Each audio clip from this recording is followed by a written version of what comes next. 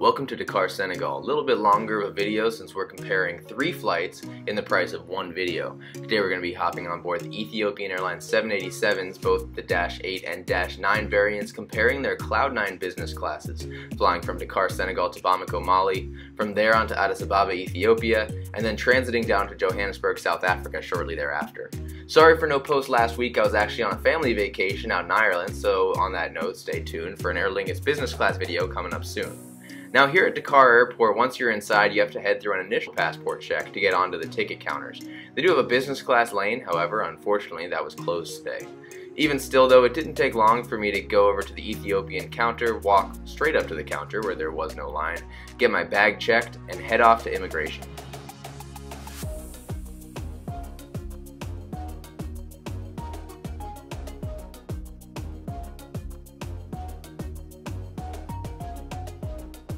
Immigration here also has a business class lane, however unfortunately that was closed for today. That being said, the normal lines, as you can see here, weren't all that long, so it only took me a couple minutes to get through immigration and security, then on through the mandatory duty-free store before making it out into the small terminal in Dakar, Senegal. The Dakar Airport isn't all that big, having about 8 to 10 gates in total, although actually I've only seen about 3 to 4 of them occupied at a time. But it really is just one long corridor with some restaurants and shops, and they do have a lounge actually at each end. The Odyssey Lounge unfortunately is under renovation at the current time, so the Topkapi Lounge is where we're off to start our journey today. If you've seen my Air Senegal video, this might seem familiar to you. The Topkapi Lounge is a contract lounge, and if you're traveling on any of the carriers here in business class, or if you're a priority pass holder, then this is the lounge that you're going to have access to here in Dakar. Now the lounge here isn't the nicest in the world, and it's not the biggest in the world either, but in all honesty there's not that many people flying business class out of here at any given time, so I've never seen it completely full. But it does at least have comfy seats, place to charge your device, a private bathroom, and free food. Of that free food, I was able to get this shot of the sandwiches before being told I could not film the rest of the food, which really was just fruit, cheese, and quick grab options, which I was able to get a shot at least of the plate that I grabbed. Now this is actually the new Dakar Airport. The old one was actually pretty much right in the middle of the city, which was awesome for people visiting the city or the diplomats, which is a pretty common thing in this area. The new airport is about an hour drive outside the city without traffic, so the people in the city were pretty upset at the location for this new airport. However, if you're pretty much going anywhere except for the actual city of Dakar, it's much easier to get there in Senegal from this airport. But that does mean that it's kind of in the middle of nowhere, which you were able to see out the window as the sun finally began to come up. Still though, the main sight out the window was my Ethiopian 787-9 that had actually arrived the night before from Bamako and was getting ready to be towed over to our gate. I was out of gate number 1 today, which meant that I had a great view from my window in the lounge to watch my airplane be towed all the way in. Now this bird walking around my feet was perfectly timed to trigger me to head out into the rest of the terminal so I could finally board my flight. Upon leaving the lounge, since I was at gate number 1, all I had to do was leave the lounge and turn left and I was already at my gate. Couldn't have been any easier. Here you can see the list of departures from Dakar. This is pretty much for the entire day. So you can see there really isn't all that many flights, which makes sense why the lounge and the airport never get too crowded.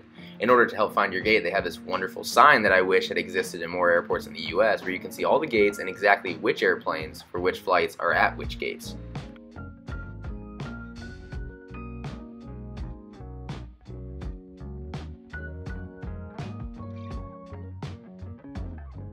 Now, as seems to be pretty normal in this part of the world, they didn't really call for business class boarding, they kind of just called for boarding for the flight in general, and everyone seemed to bum rush the front of the line. Now, luckily I was nearby, and so it was pretty easy for me to be one of the first few people on board still, making it so that once I was on board I was able to get a little bit of content before the plane filled up and it felt like I was shoving my camera in people's faces. Now, as I approached the airplane, I also was getting a little anxious thinking about the last time that I flew Ethiopian Airlines. Now, if you follow my channel, you've probably seen the Ethiopian Airlines economy class video that I released last year, where I had a little bit of concern about the economy cabin, so I was really curious to see what the business class cabin is like. Starting off, this flight's going to be on the 787-9 on our flight to Bamako, continuing on to Addis Ababa. The 787-9 is actually in a 1-2-1 configuration, which is different than the 787-8 that we'll see later on. Now the setup of the business class here on Ethiopian 787-9 is similar to that of American Airlines, which I've actually only flown once in business class, but in the sense that there's not seats closer or further from the windows. If you're in a window seat, every seat's pretty much designed equally. For those of you that are traveling with someone else, they do have the seats in the middle next to each other. There's a privacy partition in the middle as well as an additional privacy partition that slides out. So they're not the closest seats as far as traveling with a partner, but you can at least sit next to someone, I guess, if you're traveling with them. As far as the seat went, I definitely prefer the nice red of the business class seat over the weird yellowish greenish color that they have throughout the economy cabin. We also were supplied with this nice pillow and a nice green blanket as well. And now just walking around the seat, obviously in front of us, first things first, we have the seatback TV. Right underneath that is where you find the tray table, and below that is the footrest with some space below it in case you are trying to store some personal item that you have with you. There's also a coat hook on the seat back in front of you, and immediately to your right is where they have this little storage cubby, which opens up. It's not huge, but I use it to mostly store my chargers and stuff like that. It also can be raised and lowered with the pull of this lever here, which is nice if you're going to be laying flat or whatnot, so that you can have it a little bit closer to you or used for more privacy. As far as privacy goes, there is this partition protecting you from the aisle, not the most private thing in the world, but I couldn't see others and they presumably couldn't see me. Over my left shoulder is where we see a reading light that opens up, and it also can be rotated. And immediately to my left is where we find the main counter and some more storage for the seat as well. We're also going to find the hard literature pocket over here, which is storing a lot of the seatback literature that they give you at the seat, including their Sheba magazine, which is pretty much just duty-free shopping, a safety card, and along with that is the barf bag as well. That literature pocket's also a great place to store my laptop, so with my charger stored and my laptop here, it kept the seat pretty clean. I also had this cubby. You can see it was a little broken, a little wonky, and so I chose not to use this one throughout the flight. It's also a little bit small, so I wasn't quite sure exactly what I would keep in there anyway. But just in front of that was the main cubby. This one was much bigger, could store a lot more stuff. It was also home to a few things like the seatback TV remote, which was touchscreen and could pop out, a universal charging port, as well as the universal headset port, and 2 USB ports as well. Now the seatback controls here on this nice little touchscreen where you can adjust each item individually or visit a few preset modes as well. Last but not least, the tray table slides out pretty easily here with just the pull of this little tab, and it slides right on down. It can also fold out, so if you do have a full meal or if you're trying to get some work done, you do have that for you as well. Now unfortunately, the Ethiopian Airlines 787 bathroom suffers the big white box phenomenon, where they have nothing special going for it, not even a special floor, wall, or lighting. Pretty much exactly the basic standards you'd expect for an airplane bathroom. They did offer a moisturizing lotion and a cologne that were Ethiopian Airlines branded, but that was about as personal as it got. They also offered us these almost completely dry but hot towels before we took off, which, like I mentioned, were dry, but at least they had the Ethiopian logo on it, which was kind of a nice touch. While the rest of the passengers boarded, they also came around and passed out these amenity kits. First thing that was kind of nice was this hook, which was nice if you needed to hang it in the bathroom of the hotel or lavatory on the airplane. The contents inside of it were pretty basic: the sock and eye mask that you'd expect with the earplugs, a hairbrush and a toothpick. You got the dental kit and a face mask, along with lip balm, hand sanitizer, and an Ethiopian Airlines branded pen as well. Now as far as the seatback TV goes, it's got pretty much the same basic categories that they all have, such as movies, TV shows, audio, games, and your map, as well as some other features that actually weren't working too well on today's flight. Now honestly, where I feel like they really thrived as far as their entertainment goes is their movies. Now obviously Ethiopian Airlines flies to 6 of the 7 continents. They fly to so many countries, so many different languages, and they do a really good job of having movies in a ton of those languages. So they have a wonderful selection, and even just in English selections, there is plenty for me to watch. If you watch my channel, you know that I like the Harry Potters just because of how much time they can kill. They did have all 8 Harry Potters, so I was able to watch a couple of those to really pass the time on today's flights. Where they unfortunately suffered, however, was in their TV shows. They didn't have a ton of TV shows, especially TV series, where they didn't really have the stuff you'd normally expect, especially within the comedies, but at least the TV shows that they did have, they had a few episodes from the same season, so you could watch a few progressions of a story play out at least. The audio selection was also pretty good. I was impressed by the audio selection they had from around the world in different countries. So honestly, if you're trying to listen to music, my guess is you'd be able to find something to listen to. Now personally, I didn't use the games on today's flight, but I did like the selection they had, so especially if you're traveling with kids or you're just in kind of a playful mood, they do have some good stuff for you here. Now, like I mentioned, there were a couple things that weren't working, like the connected tab, for example, here, which never actually loaded anything. There was also the food menu that was supposed to pull up a QR code, but unfortunately that QR code also never showed up. They did have this nice section on the seatback TVs that you'd usually find in this literature magazine with the seat that talks about the airline, it talks about the fleet and their destinations. They put it all on their seatback TV, and so I did spend some time clicking through that, and it was a fun way to learn about Ethiopian Airlines, their fleet, and their destinations. And whatever company makes this specific seatback TV map is doing it right. I actually took this shortly after departure, but I love this style of map and I'm happy Ethiopian has it. They have a ton of different flight information you can get, a ton of different views you can get, and it's all interactive, so you can move around the map, you can zoom in or out, and it's great to be able to adjust that much.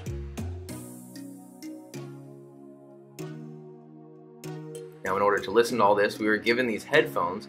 Unfortunately, they weren't the most comfortable headphones, and also unfortunately, the noise cancellation portion of my headphones was inoperative today. You also have the seatback TV remote, which pops out of the cabinet here. You can pull it out, and it does have these buttons to control the seatback TV screen or sort through the options. It's nice, especially if you're in a reclined position, so that you don't have to sit all the way up and touch the seatback TV screen. A real true first world problem.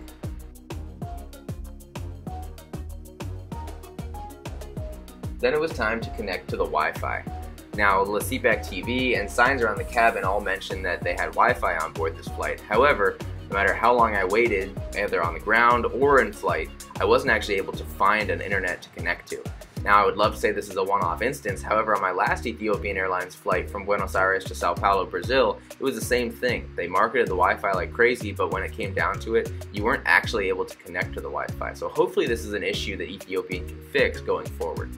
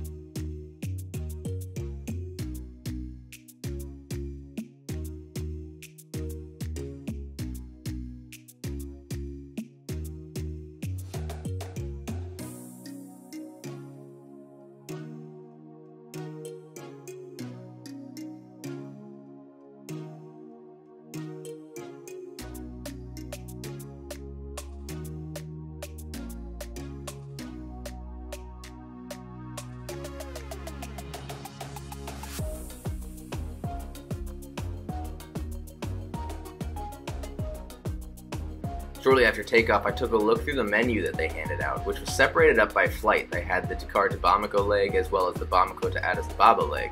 All in all, we had about 9.5 hours on this airplane, and so it was nice to have the selection for the entire thing. After that, there was one more page as well that showed the bread and dessert selection that was also available on board. Now, where Ethiopian Airlines really thrives is their beverages.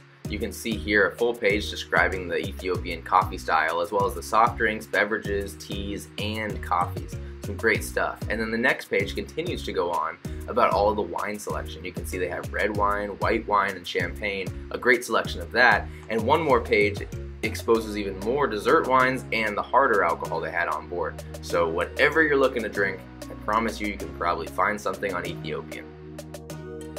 Now, it wasn't long after departure before they started prepping us for the meal service, considering it was only a 2-hour flight. Since it's a smaller meal, I decided to keep my table folded in half so I could keep it a little bit further away from me and free up some more space for my legs. For this first course, I went with a Coke, which I usually don't do this early in the morning, and I went with a nice fish and chicken skewer. Honestly, the chicken skewer was one of the better breakfasts that I've had on board an airplane. Because of how short this first leg was, however, it wasn't long before we had begun our descent into Mali, pretty much right after they had collected our meal.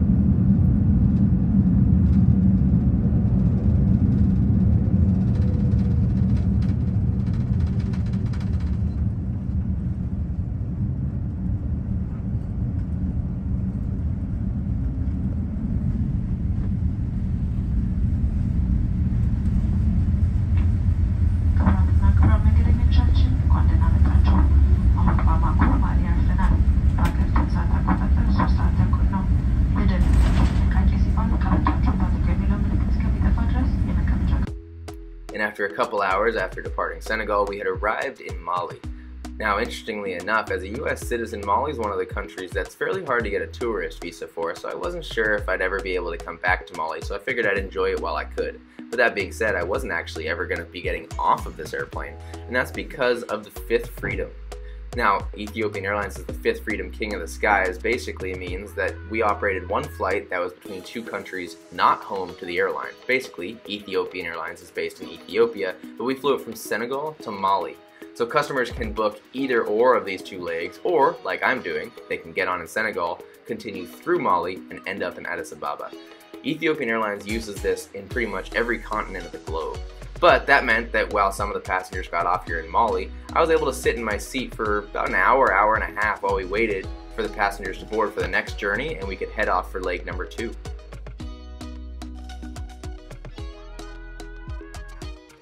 Now the crew was pretty much busy the entire time, both cleaning up from our inbound flight from Senegal and preparing for our outbound flight out to Ethiopia. I was able to get a bottle of water from them just because I was getting thirsty. I noticed, interestingly enough, that about 50% of the passengers in the business class cabin at least got off in Mali and were replaced by other passengers going on to Ethiopia, whereas the other 50% were pretty much continuing for the entire journey, just as I was going to be doing today. But after sitting at the gate for a little over an hour, we pushed back, taxied out to the runway for our second of the 2 legs out to Ethiopia.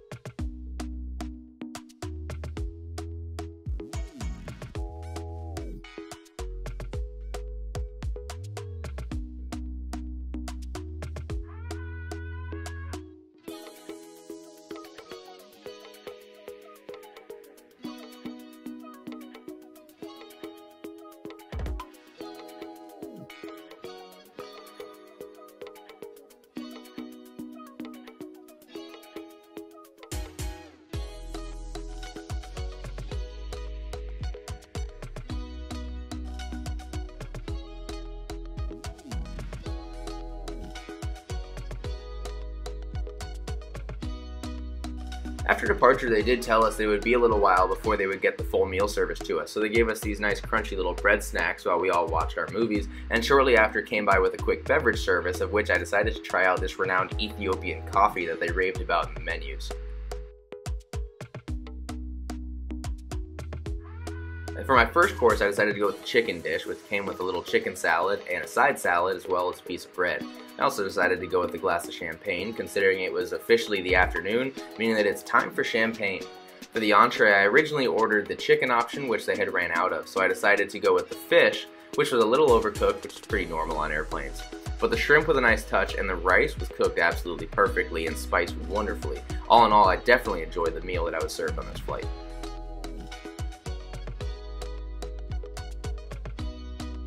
The meal, however, was overshadowed by the star of the show, the dessert cart, which was full with cakes, cheese, and fruits. A great way to cap off this great meal. I wasn't really in the mood for a cake this early in the day, and although the cheese really looked good, I'm a sucker for a good fruit platter, so that's what I ended up ordering, and it was a great way to finish my lunch.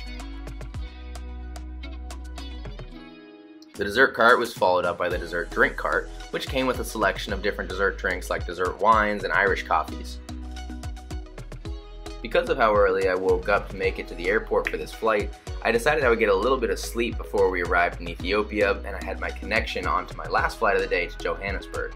Now the seat itself is actually super comfortable and makes a great bed. The pillow also has some nice substance to it. My only real comment on the bed here is the blanket, which is unfortunately just feels a little bit warm. I personally felt that the footrest had a good amount of space. You can see here I'm able to move my feet around, point them up, left, right, and still had plenty of space to get comfortable. After sleeping for about 4 to 5 hours, they came by with a pre-arrival beverage choice. I decided to go with another glass of that Ethiopian coffee, which really isn't served all that warm, interestingly enough. They also gave us these pre-arrival truffles, which were a super great touch, and I ate them as we made our descent into Addis Ababa.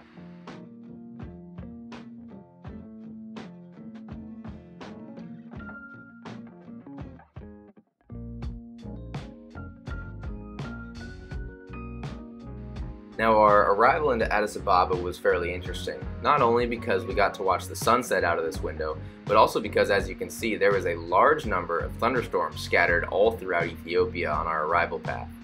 The captain and ATC did a wonderful job of guiding us around them, and surprisingly actually, we had an extremely smooth arrival into the airport.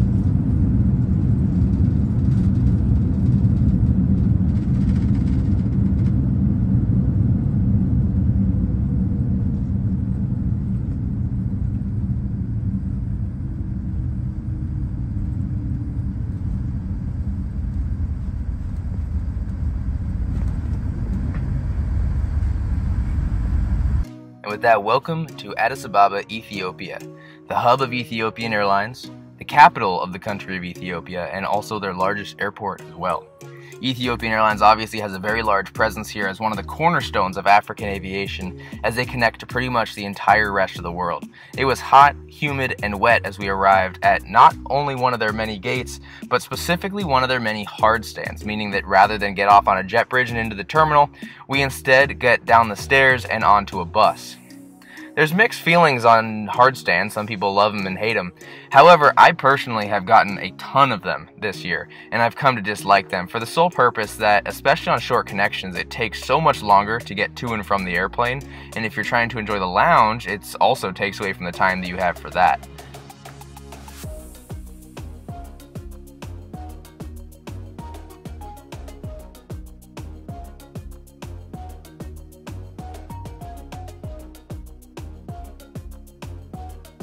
Now, Addis Ababa is largely just a transit hub. What that means is that there's not a whole lot of people starting or ending their journey here, but rather most of the people that are here are coming from somewhere else transiting onto other places, just like I'm going to be doing today, getting on board here from Senegal and going through Addis Ababa on my way to South Africa. They do have some good stuff set up for those people, including here the Ethiopian Skylight Hotel, which is inside immigration, so if you have an overnight connection, you can stay here and not have to worry about leaving immigration.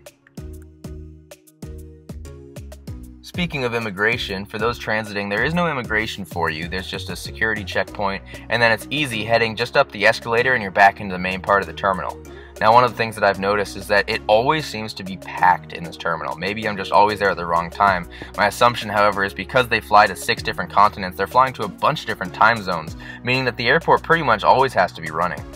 Now, here they actually have 2 lounges. The first thing you're going to find is their Sheba Cloud 9 lounge. This is the bigger and nicer of the 2 lounges, however you have to be on a Star Alliance business class ticket in order to access this. Alternatively is the Sheba Platinum Lounge. This is for Star Alliance Gold members who maybe are on an economy ticket.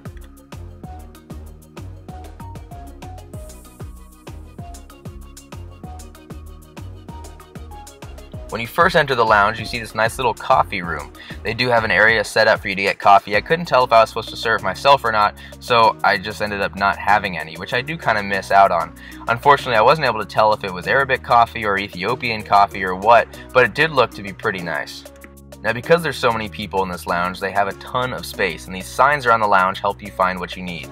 As you pass down the main hallway, you'll see all these areas like this room off to my right, which are areas that aren't the main dining room, but do offer a little bit more of a private feeling so that you don't have all of these people gathered in one large space. It does help to give it a little bit more private of a feel for groups.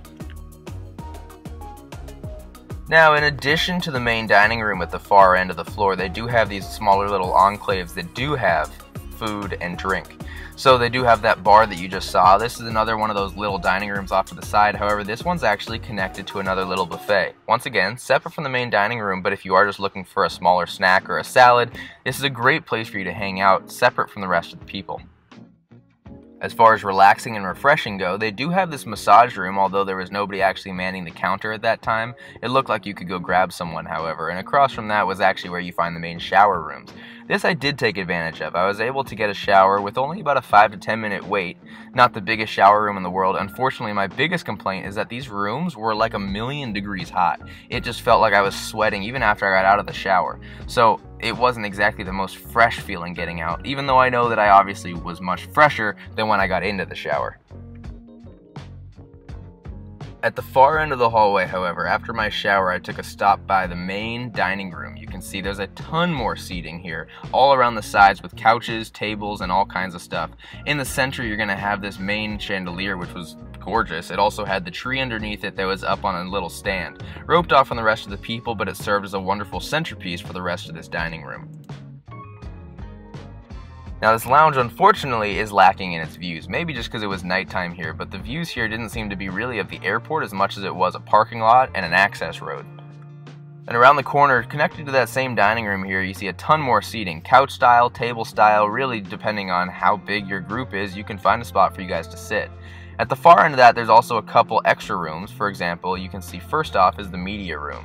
In there, they do have the main TV and little theater style setup so that you can have stuff on. This was mostly playing soccer or football for most of the time we were there.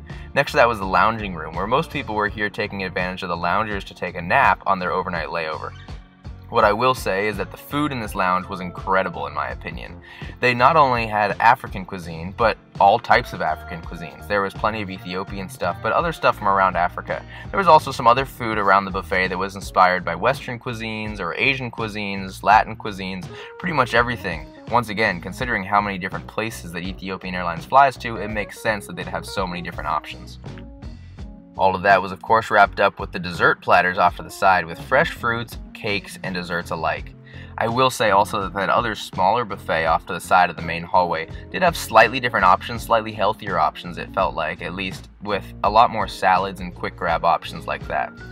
But my time in the lounge had wrapped up. After being here for a couple hours, it was time to head out to my gates, where of course I was at yet another hard stand, meaning that I had to get on another bus to go out to my next plane as well. Now, the hard stands here are mostly out of the C gates, meaning that I had to head over to the C gates and down the escalator to the bus gates.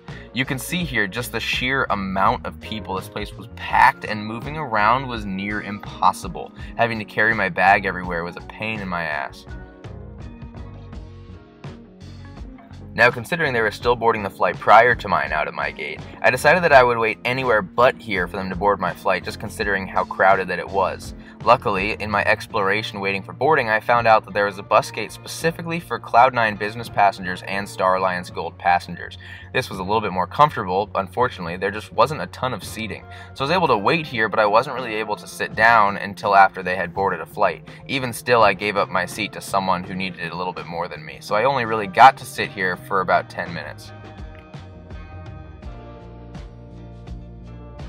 Eventually I headed down the elevator, got on the bus specifically for business class passengers on my flight, which eventually drove us out to our airplane that we could get on board. Now, something that drives me crazy about these airports, about the bus gates for business class passengers specifically, is that a lot of these airports board business class passengers last, and I'm assuming it's so that they can get on board, the doors can shut, and the plane can leave. It minimizes their waiting time on board. However, I have a pretty comfortable seat on this airplane, and personally I would want to get on board so that I can start enjoying the seat, settling in, and especially for the pre-departure beverages and whatnot.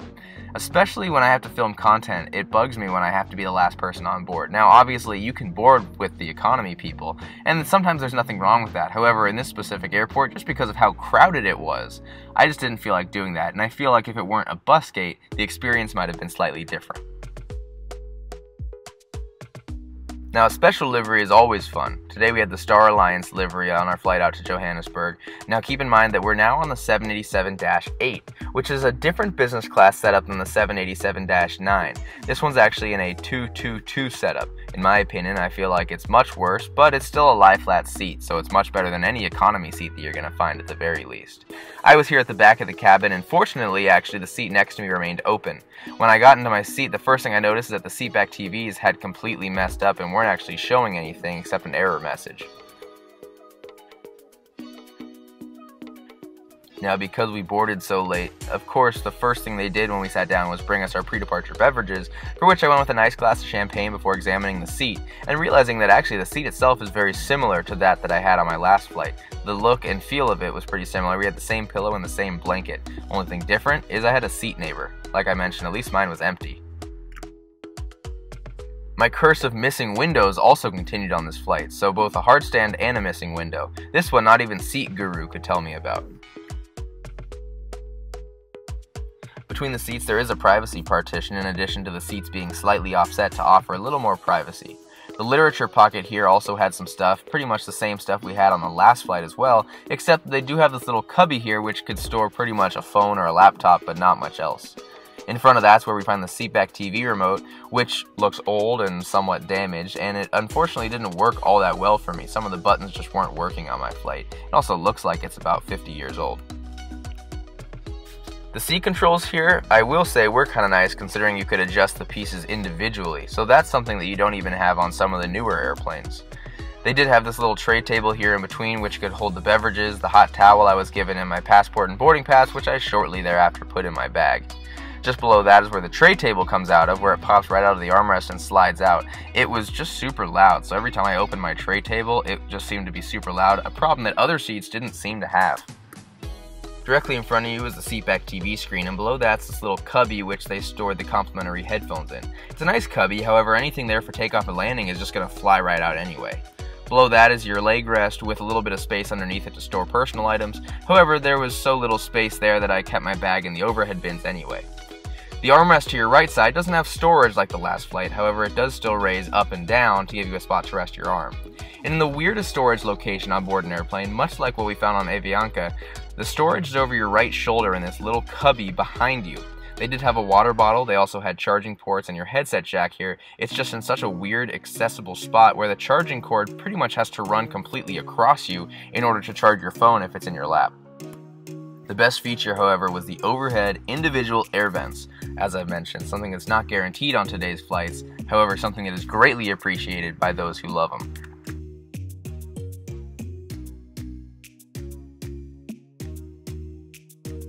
My favorite sight as we taxied out was this Air Tanzania 787. I actually had a flight booked on that from Dar es Salaam to Guangzhou, China. However, it was canceled by the airline and I took the refund rather than rebooking it. That flight now seems to have been canceled, so I guess we'll have to put that in the bucket list for the future.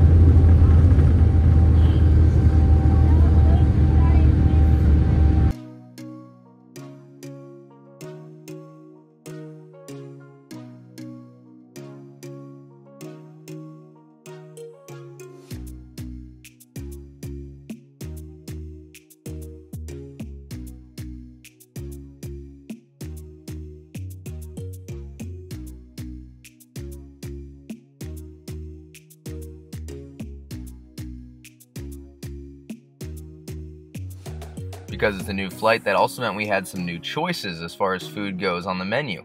So it was fun looking through this. They had similar explanations of different Ethiopian cuisines and whatnot, but the food was noticeably different on the flights to Johannesburg as compared to the flights from Senegal and Mali. And because this was a longer nighttime flight, they also gave us these stickers that basically told them to wake us for meals, duty-free, or not at all. So you could put this on your seat, and the flight attendants walking by knew whether or not to wake you as they came through the cabin. They also passed out the amenity kits. Now, the amenity kits they passed out for the second flight were exactly the same as the amenity kits they gave us on the first flight. The only difference is these ones were yellow as opposed to red. So now I've got one in each color, I guess.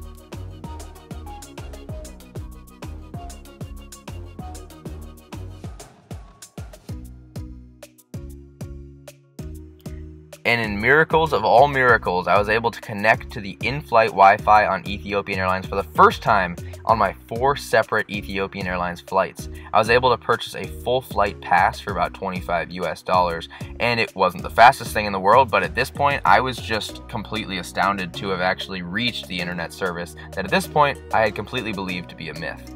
Shortly after connecting, they came by with some food options. I actually decided to go with some chamomile tea, considering that after arrival, my plan was to go directly to sleep.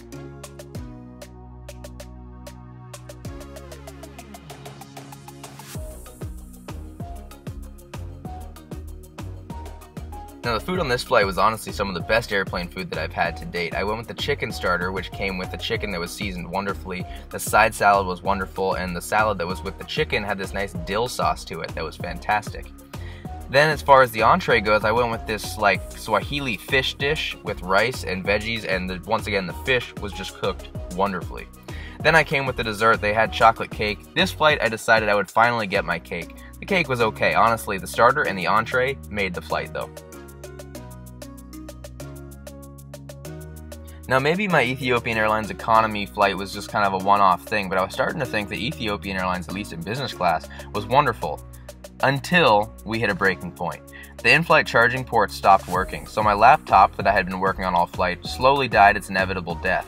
Switched to my seatback TV, which shortly after there stopped working again, and they had to reboot it actually a few times before it finally started working.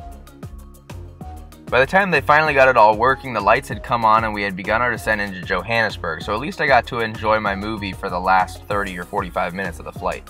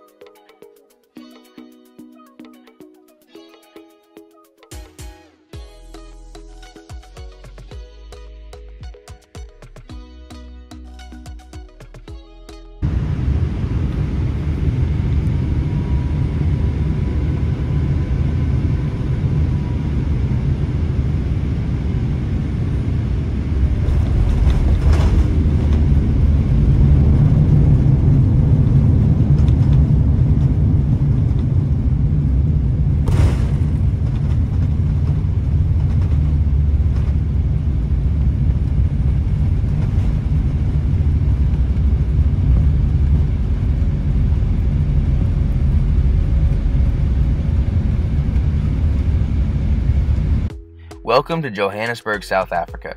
After 3 flights, 2 airplanes, and 1 airline, I finally am at the place of my hotel room where I can get some sleep, but not before giving my final thoughts on Ethiopian Airlines business class. Now, we had a great time comparing the 2 different 787 products. If you're on the 787-9, you've got the 121 setup.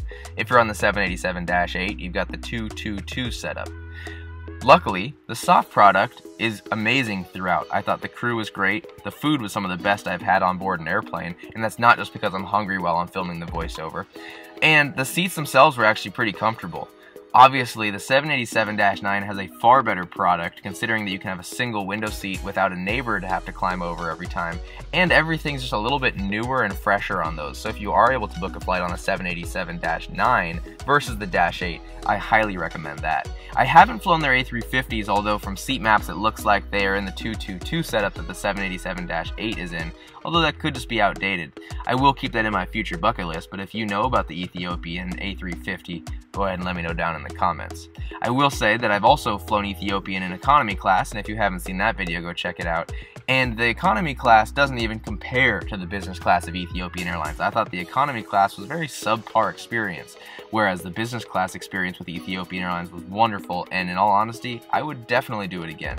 But until next time, safe travels, and I'll see you guys later.